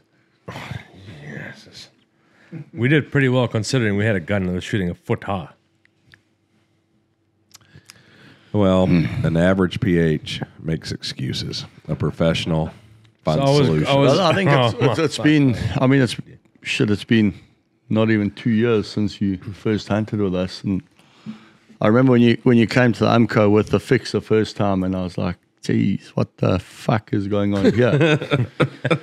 And the minute you pick it up, you realize that this is something that's going to change the way we hunt, and it's gone from the 6.5, and then seeing all the hunters bring them through, Danny and Ray and all everybody that's come through hunting with the fix, and from 6.5 through 8 to the 8.6. It's incredible. I mean, it really is going to change, I think, the way that we hunt. We're fortunate just to have been exposed to it over the last 18 months, and I think the more people that hunt with it, the more that they would realize that practicality, functionality, everything. When I first saw it, I thought, geez, this thing looks cool, but it's probably not going to work that well. I mean, it shoots as well as any other rifles that are out there. Performance, a rifle that folds up, sits on the seat next to you, doesn't bang around. I mean, they're awesome, and from Dyker to Buffalo, it's really performed. Oh, that's awesome. Thank you. Yeah, it's exciting to me because, I mean, I don't know. You're like a fucking mountain goat. You and your wife running up those mountains every day. You're used to it. But you get over there, 6,000 feet of elevation, and us fat Americans, like, carrying that extra 5 or 6 pounds sucks. But being able to have this gun slung and it be short. I mean, you think about all the scenarios, Rad, you and I have had. I mean, I hunt with the goat now, but that's just been a few days. But, well, I mean, same thing with us, Andrew. We're on top of that mountain the other day, and for whatever reason, there's no one ever up there. And there's a big baboon. He's up there, and he's got nowhere to hide. As soon as we turn the corner and get on top, he's there. He's like, oh! And he tries to run. I have the fix folded in my lap, unfold it, bam. It's done. Yep. What's up, my man? But also, your 7-year-old son can pick that thing up. And well, I mean, I was just going to say that, so, I mean, when I was at March or so, when we were hunting, and we'd been looking for a kudu for Kevin, and it was me, Kevin, Dave, and Rad, and thought, well, my son Michael was there, and he wanted to shoot something, and within 10 minutes, we've got the fix reconfigured. It's gone from being a rifle that's going to be shot by a big American man to a 6-year-old kid. And, half an hour later, this little guy shot a black wildebeest, and it just ticks so many boxes. And, I mean, on top of that, it's different, it's cool. It almost feels like the industry was ready for something a little bit different. I just look at the hunters that see them. I've never seen anybody that may initially have been skeptical of the fix and what it looks like because it's so different. Once he's shot it, he's going to be buying one. He's going to be hunting with one. And I don't think it's one or the other, but certainly it just makes so much sense.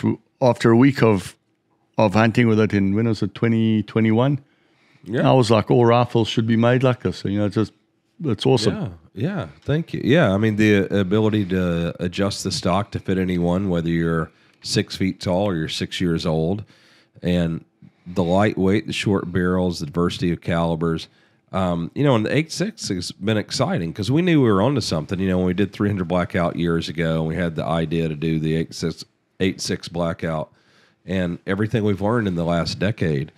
But starting the first time I came over with it, we were the 16-inch barrel, and we shot big animals with a 6-pound gun with a 16-inch barrel. We shot kudu, lechwe, waterbuck, everything, and we just keep going shorter and shorter. And now, the last year using subsonic. Oh, well, the portion of the last year, and we started out with plains game, and now we've killed buffalo with subsonic with a 5-pound gun that's this long. I mean, It's changed hunting. what was eye-opening for me today, going to the factory for the first time, was that this hasn't happened overnight or by mistake. I mean, there's an unbelievable amount of engineering, of design, of thought that's gone into making these rifles what they are. I mean, you speak to the engineers, everybody's so proud of what they do. And we were fortunate enough today to build a honey badger and to build a minifix. And there's a huge amount of work that's gone into it. We're just seeing the end result and how well they perform. I mean, at the lodge, we've got a 1,000-yard range. You know, they hammering gongs shot after shot at 800,000-900,000 yards. Yeah, it's been exciting.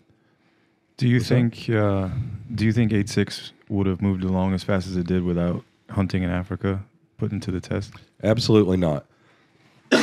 You know, I mean, I know what I think my reputation is, but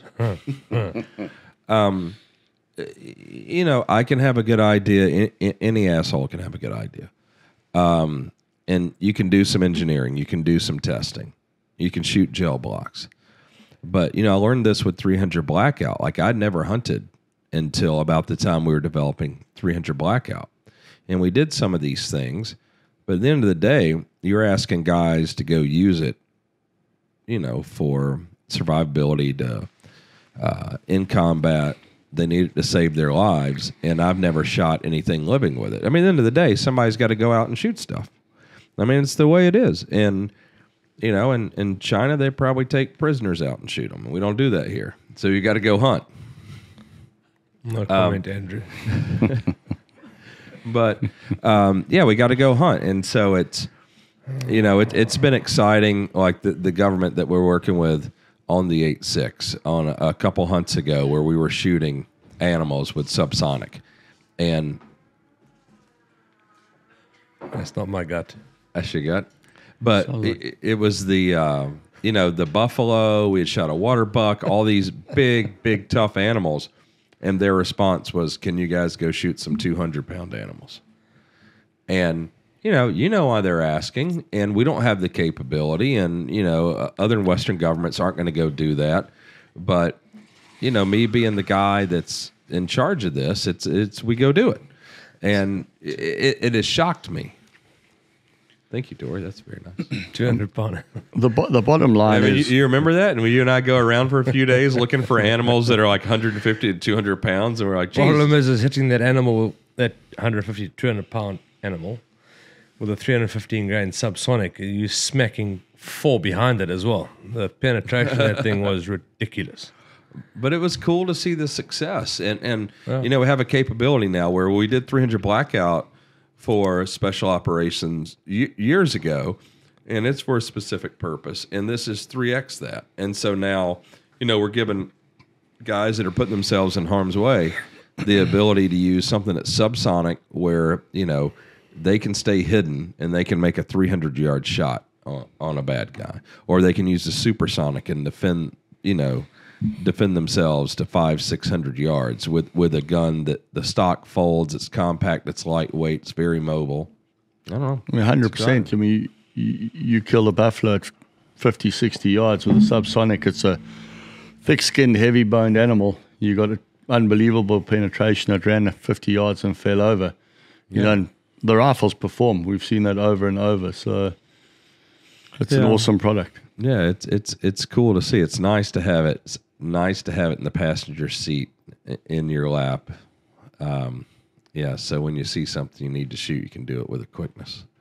Where everybody with a traditional gun is struggling to get it out of the back and get ready and get on the hood of the truck and shoot if it's a jackal or whatever, and can make things happen quickly. Speaking of that, we're going to, where we go? We go to Cameroon in a week or two. And so we're taking this. Shout out to Nick Schaefer, the head of engineering and the lead designer on the fix. He built this gun himself, did the barrel and everything when he was at Browning, this Winchester Model 70. And so this is what Cameroon will allow me to take in there to shoot. Rad, is that your favorite animal? Lord Derby Eland? We're going on this hunt? Yeah, one of, definitely. I think it's the most beautiful. I know you like the bongo. I do like the bongo. Bongo's, I'm not saying the bongo's not cool, but it's that hunt, everything wants to bite you and hot and humid and you need chafe cream and all sorts of things. What do you think their fear is with the fix? They think it's some. I think for places like that, the folding stock, the look of it is just something they can't comprehend, and it automatically looks like a military style weapon. Yeah. You know, with how you guys have made it look so that it's lightweight and you've cut off everything you can. It's just far too military style for them, and it'll just be a clusterfuck if you took it in. So they think we're trying to assassinate someone or something. Yeah, I mean... Yeah, that's a shame, but it's pretty cool. Get to use a gun that Nick hand built. Yeah, and there you go. You know, use it on a aspirational animal. So and hopefully we'll get the Savannah buffalo too. Yeah, absolutely. So did Kevin tell you about the time he got detained in Argentina for his fully automatic fix? Did he tell you this? Case in point, and they're a lot more intelligent than people from Cameroon. So you can only imagine. It'd be beating chains, volume 2. Yeah, I don't want to go to prison in Cameroon. But it was interesting in Argentina that detained me. I missed a flight. They thought because of the safety, looks like the selector on an M16, they thought that I was smuggling in a machine gun and faking that it was a bolt gun, that I was there to like assassinate someone. Detained me. I missed my flight. I had to stand in this little box. It wasn't pleasant. Apparently the policewoman that detained you guys wasn't such a bad problem. Yeah, I mean, you know, quite the liquor love machine. She's like, we can sort this out. That was German engineering right there. No. I mean, eventually they came around, but it was, I already had an attorney in Argentina by the time they let me go. So, yeah, so, I mean, I think things are changing. I mean, you see SIG is copied, you know, the aesthetic and a lot of the functionality of the fix, and other companies are doing guns that look like it now, whether it's Christensen Arms or whoever. And I mean, I think this is a trend. You know, you can't have a steel receiver and a wood stock and the gun be effective in a 16-inch barrel and weigh 6 pounds. Well, I saw the SIG one. They don't have the folding stock right yet. Yeah, they did some weird stuff. It's a bit fucking wobbly. It's like a Wish.com version. That's like you and I walking back from the pub at like 1:30 a.m. It's just not quite right. That one time. I mean, that one time. Andrew, how was it from your perspective and the PH's perspective when Tori and Amy and Jess, when we brought the girls over there? Sure. I mean, that when was that? Early December. Yeah. Guy's still recovering. Seppi's cheeks are still a bit red. So the boys had a good time, but it was a long 7 days. Yeah. The hunt went really well, but no, I mean, seriously, it was fun. The guys loved it. How'd the Q girls shoot? Hey, they shot well. We shot good few eland, some lechui, some waterbuck, sable. It went well. The guys loved it. I mean, that was probably the highlight of the year, and it was a very busy year. So, yeah. I mean, it's always, they shot really well, but, you know, girls normally listen. So generally they shoot well. Without a doubt, the funnest hunt of the year. There were a couple of mornings where the guys were a little bit wounded. Yeah, I saw it. I appreciate where you put my house. Like, I don't think I'm away from all the nightclub. I don't think we wounded one animal with the fix, but geez, there were some wounded PHs. That's for sure. Yeah, I don't. Yeah, that morning I was there at 5 for you and I to go hunt that kudu, and you didn't show up till 6:30. Sorry, you didn't show up till 6:30. I was sleeping 50 yards from a nightclub. Yeah. Well, to Tori's credit, I think she showed up before you and didn't go to bed till 3:30. She said, to it's pretty awesome. Your track record, It is the first time in probably 400 days of hunting that you weren't the last to leave the pub. So at 4 o'clock when the music died down, I was, there's not a fuck Kevin's going to be here at 6. And you'd been in bed since 10, so I apologize. Yeah, you should. Because if you had not done that, we probably would have killed that kudu that I want with the horn, and this one goes Well, I over mean, What even day though, was that? even though I was 20 minutes late, we still got a you were we got a kudu. you were an hour and a half late. And a black. My bedroom was 20 meters from where you were sitting. I yelled for you twice. I heard that. I thought it was a buffalo. I don't know what the fuck it was. When was this? Like You the were, last you, were in, Zambia. you were in Zambia. I was sleeping across from the bar. So It felt like Mardi Gras. my man and I made a plan they had spotted the skewed the awesome horn kudu. The one you've stubbed your dick on 4 times. That is absolutely a fucking lie. Down by the range. And so we made a plan to meet at 5 and go down there, down there near first light and get after it. The same plan that you made like 2 days before when I was there, and you also said like 5:30 and you rocked up at 7. Rad. I'm just checking. Do you remember the time? Remember the time you were going to shoot that eland? The guts. No. So just listen to my story, please, and stop interrupting with lies and bullshit. Thank you. So, so made the plan. So it's Guy, Seppi, Sean, everybody down there, the girls, James, and so we had dinner, we had a couple drinks. I'm like, 5 o'clock. I want that kudu. That is the coolest kudu I've ever seen. I go to bed at 10. My house is, way beyond Andrews and everything up there. I sleep so well there, I can't hear anything. Go to bed. I wake up at 4. I'm down there by 5. Fix myself something to drink, a little snack. Waiting for Andrew. 5:30. I start cleaning up around there from the party the night before from the girls and the PHs. Took about an hour, get all the beer cans and shit up. And then I have time. I clean every gun in the lodge. And I'm sitting there, and at about 6:15, an hour, 15 minutes later, Dave rolls up and he's like, "What are you doing?" I was like, "Oh, I'm waiting for Andrew. He said he was going to be here at 5. We're going to go hunt that goat. The goat. The goat.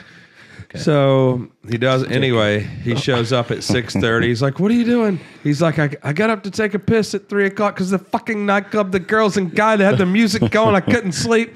And I go back to bed, and Julia's like, "Hey, turn your fucking alarm off so you don't wake the kids up. You know Kevin's not getting up at 5 o'clock." So wait. Anyway, Andrew comes like, "What the fuck?" I have to hurry him along. He's all discombobulated, disheveled, looks like a bruised turd. Get him in the truck. I drive him down there. Within 10 minutes, we see that kudu right where the other PHs said he was. So had you been there early enough, you would have shot him. Oh, yeah. I would have been set up. He'd have been dead. So we see him. We're in the truck. He's perpendicular to us. We have to get out. I have to run up this mountain, and I'm a handsome fella, but I'm not, the epitome of fitness. And we run up this hill, and old giraffe legs over here. He's already up there with his hair, his old bedhead. Anyway, I get set up on this rock, and I'm getting set up. I have to take a deep breath because I'm trembling. I'm fighting cardiac arrest. And about the time I get on him, I have him in the scope, taking a deep breath. And I'll shoot him walking. He's just walking.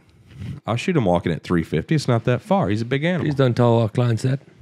Well, I am a professional. Okay. I am a trained professional with hundreds of animals in Africa This under is when my you turn belt. to the camera and you say, "Kids, don't do this at home." Don't do this at home. Or at Crusader Safaris. Not even kids. You guys that say you hunt, but you don't hunt a lot. So then I get on him.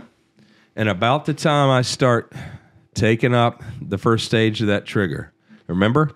There was him and another kudu. They turn and start trotting directly away from us. And all I have is his ass. And I'm watching, think he's going to stop, turn around, look. Like 770 yards, he disappears. And so we get after it. Couldn't find him. Spent hours looking. Couldn't find him. So disappointing. So had Andrew been a true professional, I'm not saying he's not the GOAT, but he's got to get back into fighting shape. We would have the most incredible trophy kudu in the history of the world. And now we don't. So he's the goat, but he deflated. And the whole story is all backwards. So if you remember correctly, that what you say is true. Oh, but it's backwards? That was the day before, when I was up at 5, and we climbed to the top of the hill, and the kudu walked out the little drawer, and I said, there he is, shoot. And I was trying to PH video, get the shooting sticks, show you the kudu, and load the gun at the same time.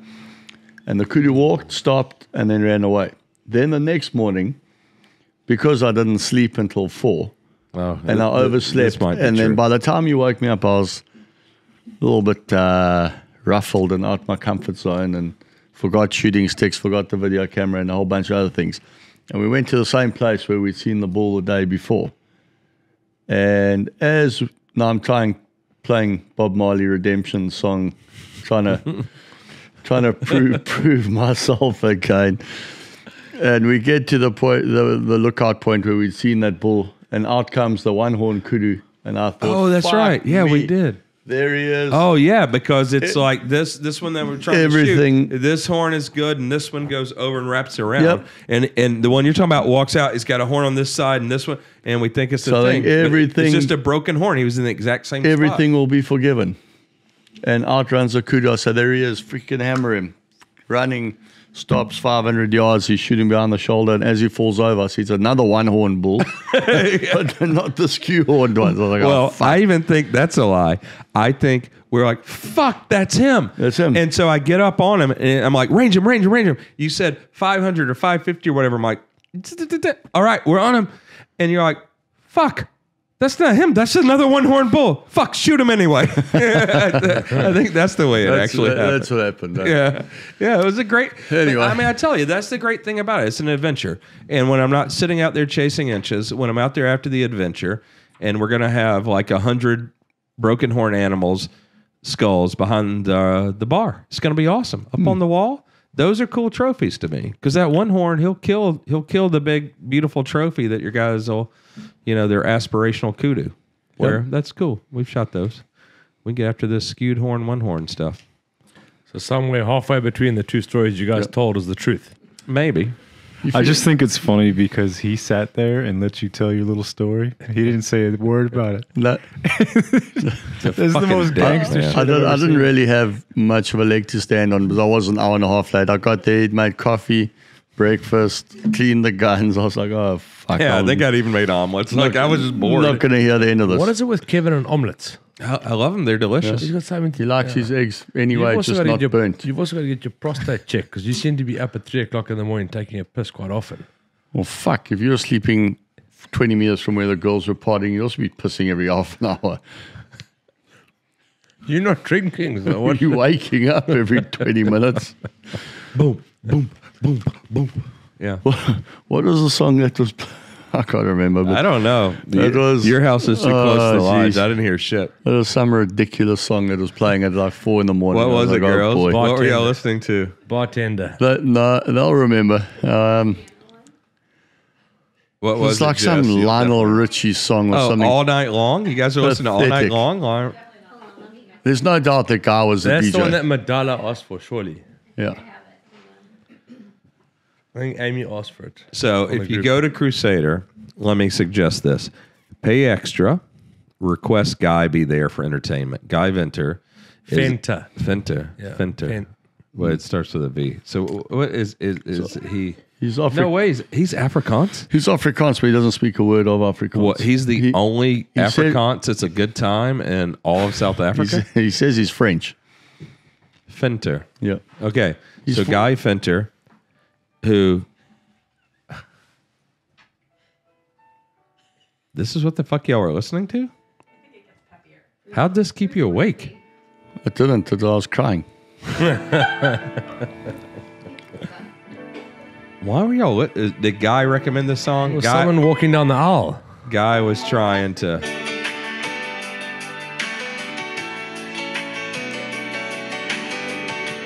This is fucking horrible. You guys need to be introduced to Hours North. I would have been angry upset. Hello, high water. Hello, high water. Guy Fenter. Yeah, so pay extra to have Guy there for entertainment. What a good time. Only time I've ever seen a grown man take shots out of the suction cup of a 1 foot long dildo. Can you imagine Frodgem was there as well? You're actually lucky Frodgem wasn't there. Frodgem and Fanta together. Goodness. Oh, Guy is he's one of the he may be actually the GOAT. He is the GOAT, without a shadow of a doubt. He is so incredible. Oh my God, what a wonderful human being. Yeah. I mean, he's only 45 years old. Just he's got high mileage. Yeah, right. 45 high mileage. Yeah. Oh, he's oh, what a legend he is.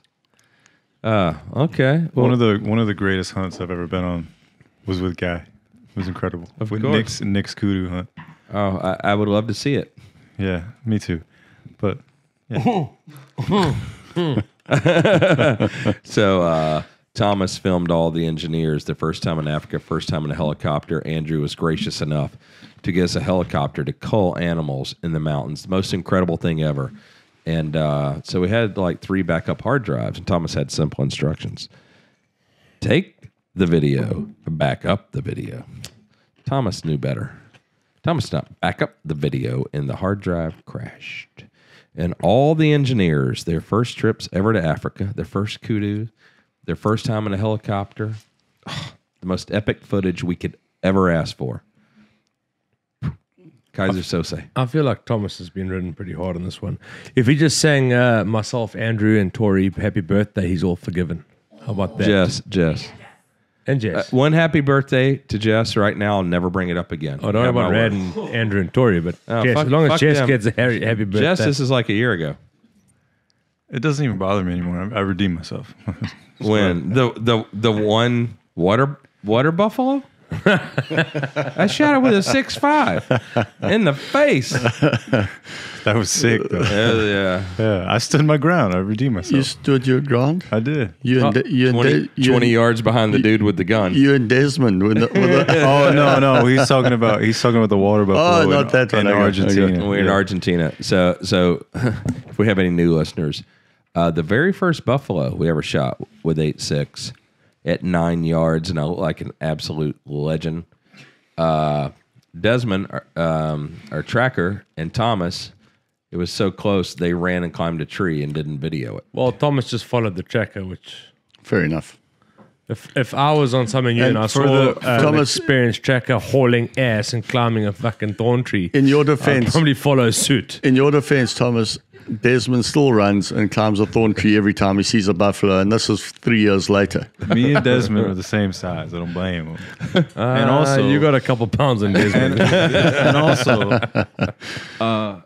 you guys expecting anyone? Desmond. Mitch was texting me asking if we were here. Oh. But he was still at work. Mitch and Nick, I think. Oh, cool. ideal. Okay, The boys great. coming in. Boys coming in. Coming in hot. to be clear, I was filming the whole time. I just didn't hit record. I was filming the whole time. Well, that's better That was because a cluster from beginning to end. we had a it was. 1914 Panasonic camera that Andrew thought Sorry? was God's gift to cameras. I and borrowed it from Guy. you bought that camera. I borrowed it from Guy. It's It the was same your age, camera. same age as his And binos. as these, we have got a camera the same as the ones that are filming the podcast. You graciously said, I have a spare camera. I said, Which I'd never. Andrew, use this camera. It's very simple. Small, compact, same. Just red button record. Nah, he's going to use the fucking giant. It already Panasonic. has Kevin's He's footage got on the Kevin's memory footage. card. Andrew stood his ground. Yeah, Andrew didn't run like a Jeez, bitch. I'll give you luck. that. Completely stubbed his dick on that one. Yeah, we should play that footage now. Andrew's memory card had plenty of space till the buffalo stood up, looked at me and Rad, lowered its head. It's crazy Go on. because like it's right there. Like I have the footage of like the last bit of footage. It's full frame right there. I mean, and I don't know if Rad and I or me and the goat kill another 200 buffalo. There'll probably never be a more exciting buffalo hunt than that. Ooh, don't say that, Bobby. I don't know. I mean, you hope, but it's like you know, we're so used to it now. I mean, the last video we played, I'm sleeping, and they're 50 yards from us. No. Probably because 61. did a late night. I don't know. We were in rural Mozambique and Afrikaans, dude running camp. It wasn't as fun as Crusader Safaris. Easy. John and I were there. Yeah, you guys are okay. And Dave. John may have been a bit discombobulated. He took a bit of methane, but besides That's the video where we're in the middle of this field. We're after these buffalo. We have to keep going from like one little bush to another little bush. And we're behind a bush half the size of this table, and the three of us are clumped up.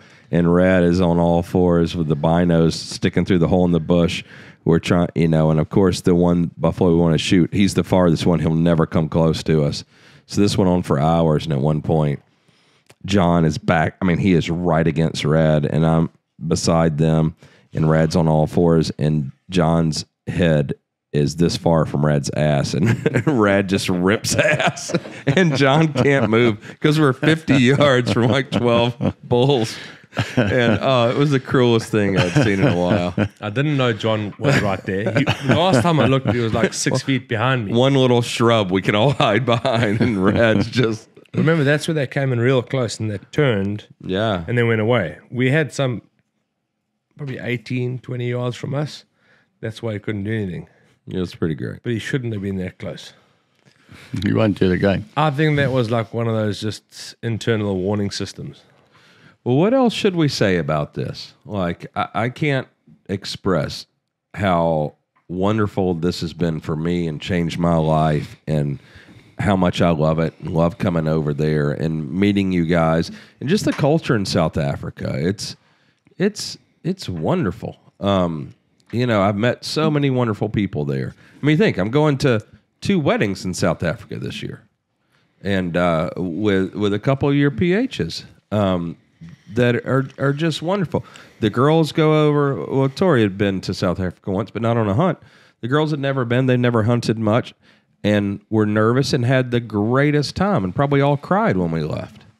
I mean, anybody that goes. I mean, the messages that I get, the people that have listened to this and go, that send me about going to Crusader and the time that they had. Whether it's, you know, you've had several families that go over there, where it's younger children.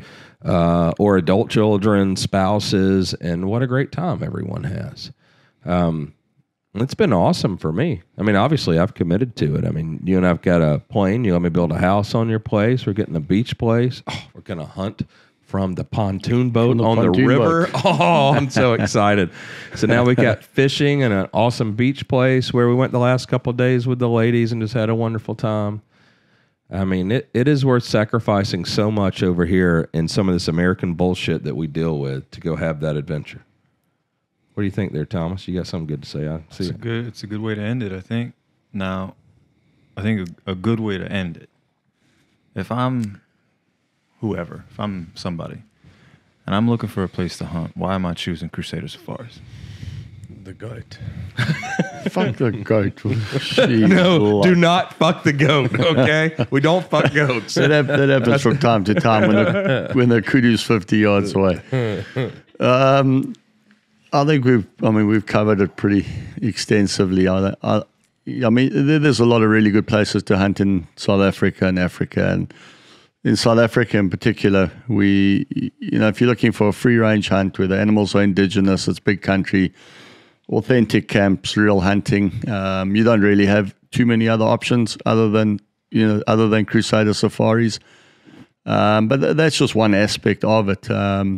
Kevin was touching on it earlier as well, that the PHs and the people and everybody that makes the hunt and the experience is just all good guys, and it's just a fun time and a good way to go out there and enjoy it, whether it's a father and son or a family or one person on his own. I think it's a combination of all those factors of the hunting environment, the PHs that really set the tone for the hunt. Yeah. And it sort of all comes together just to create a cool environment to hunt in. I mean, you think Kristen, who's the homie now, who we hunt with and love, who comes up, builds guns, hunts with us over there. we're all there hunting, all the homies, and this woman shows up by herself to hunt, who decided at, we'll say, 39 years old, that she's going to learn to shoot and learn to hunt, and that's an adventure that she wants, and comes by herself. It had to be terrifying, but the fact that she comes back now, she hangs out with all of us, she shoots with us, hunts with us, and she's just one of us now, that she was comfortable enough over there to also fall in love with the place and, you know, have a great experience. That she came twice last year. She's probably going to go twice this year, she was saying, you know, and now is like working towards shooting a buffalo. That's what she wants to do. I mean, I think that says a lot as far as how hospitable you guys are and accommodating, and how it's about the fun and the adventure, and it's low stress, and you can do what you want, and there's no pressure, and it's just an amazing adventure. I think there's also two sides to the story. So, I mean, we can have all these aspects and make it an amazing adventure and a good time, but I really feel in the last 2 years through Q and you know, your help in building the brand and the excitement around the brand, Field Ethos, Jason Vincent, Brett Voorhees, Ron Dan. You know, it's a lot of younger, like-minded people who are all coming together to enjoy it. So there's definitely two sides of the story. I mean, we've got a good product, we've got a good area, we've got good guys involved, but you know, that means nothing without a good client base. And for us, it's become not so much a job anymore, but just a fun time because of the people that support us and we're associated with. And it just seems to be all these young up-and-coming players in the American outdoor industry that we have on our side. And I mean, we, as much as you guys enjoy hunting with us, we feel very fortunate to have that association. Yeah, I think it's a great relationship. You think all these great friends that you guys have made, who this is probably going to be lifelong friends. I made them there as well. I didn't know Brett before that, or Ron, or Jason Benson, or Field Ethos. They're who invited me. Danny and Ray, all these guys, Kristen, all these people that are some of my best friends now, and we have this experience because that's one thing too. That's a cool thing about meeting people hunting, and whether it's your PH, and I'm sure there's a long history of, you know, a bond with a hunter and a PH. You know, like.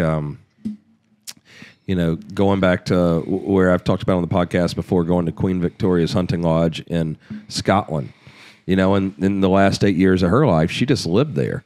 You know, her husband had passed away, and, you know, she hunts with her PH the last 8 years of her life. You know, it's like such a cool bond. Like, that adventure is going to give you a bond, whether it's the PHs or it's people that you meet hunting and you share this experience and this adventure that you can't really explain otherwise. You know, it's one thing that I've realized is, I mean, America is the best country and the greatest country in a lot of ways, but we've lost our way in some way. You go over there, and this is kind of like a primitive adventure, and you bond over this thing, over stalking, hunting, you know, harvesting animals, and, you know, everything that entails. And that's something we've gotten really away from a lot in this country, you know, chasing other things. But it's such a wonderful time. The only thing that I regret is that it took me like 35 years to find it. Out. So, thank you, Rad, Andrew. I love and miss you guys. Had a great time in Dallas. I can't wait to see you. Well, I'll see you soon, Andrew. Rad and I are going to have an adventure in Cameroon. Hopefully, we will not be kidnapped or killed. And we will get a Lord Derby and a Savannah Buffalo, and we will have another fucking adventure to talk about that will be epic and a story that we will share for the rest of our lives. Pirates life. That's what we do.